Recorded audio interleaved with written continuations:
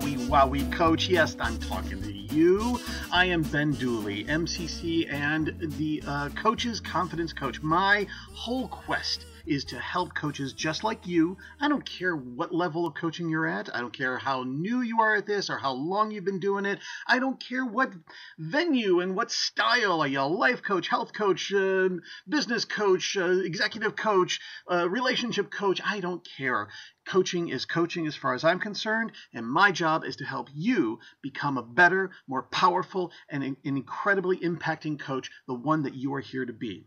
Now, today I'm going to talk to you a little bit about this other myth that I love breaking up, and this is the 10,000 hour myth. Now, please tell me, raise your hand, if you have heard something along the lines of, it takes 10,000 hours to be a master at something, right? We've all heard this.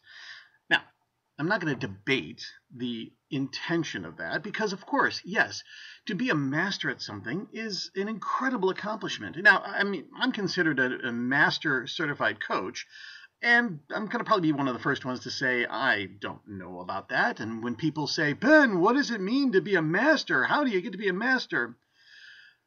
Well, I can tell you, aside from taking my class, shameless commercial plug, but really, you know, it's not that easy of a thing to define and explain. So, to be honest, something like 10,000 hours to be a master at something, yeah, I can dig that. But let's look at this a little more closely. Now, first off, it's a number.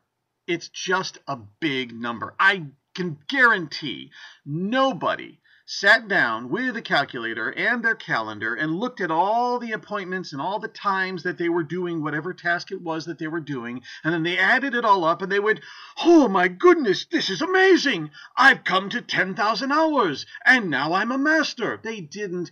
10,000 hours does not define a master. Case in point.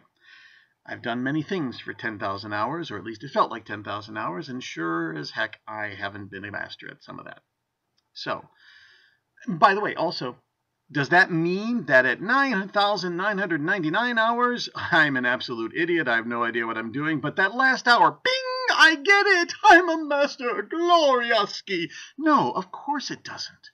It's just a big number. It's a huge number to indicate you need to devote an immense amount of time and energy and focus and commitment towards your profession, your task, your skill, your vocation, whatever it is that you are setting your sights on to be a master. So, if it's not the number, what is it? Aha! So this is what I like to do. Let's take a look at what actually defines a masterful coach. Yeah, like in that 10,000 hours, let's just say that you leap ahead, you get to that final 10,000 hours, you have done it, congratulations. What will you have discovered? How will your coaching be different than how it is now? How will you think differently? How will you feel differently? What will you believe to be true? You don't believe it now, but when you are there at that 10,000 hour mark, then you will have discovered something. That's the important thing. So here's the other thing. I broke it down into the math. Oh, you're going to like this.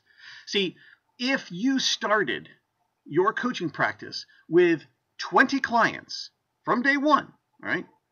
Day one, 20 clients, that's doable. If you look at it this way, you got 4 clients a day times 5, 20. Now, you do that every week, right?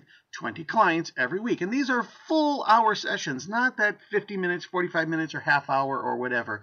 1 hour sessions, 20 clients consistently, 20 clients a week. Now, you got 52 weeks in a year. You take 2 weeks off for vacation because you're going to need it. And so that's an easy 50. See if I can do this. 50 times 20, which means that 1,000 coaching hours have been accrued every year.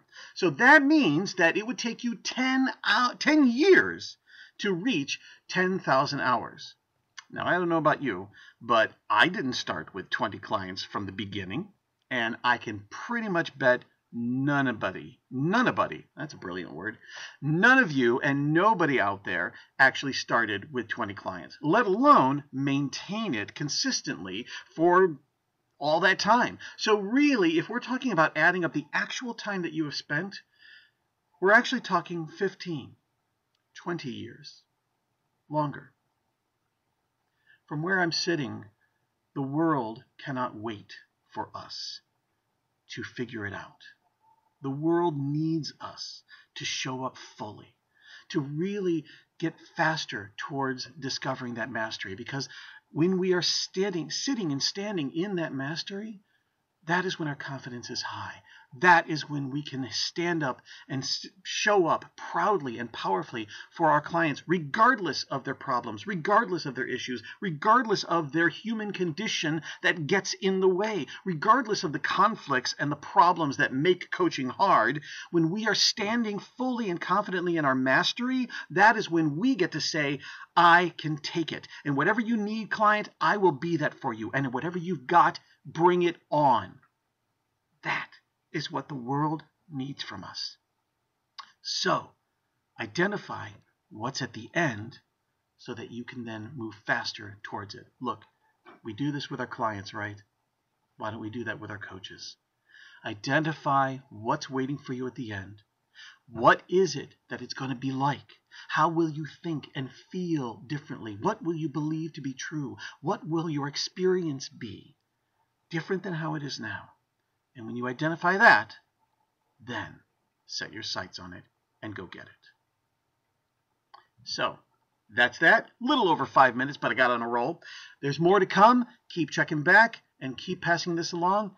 And I'll see you next time. Have a fantastic, masterful day. Bye.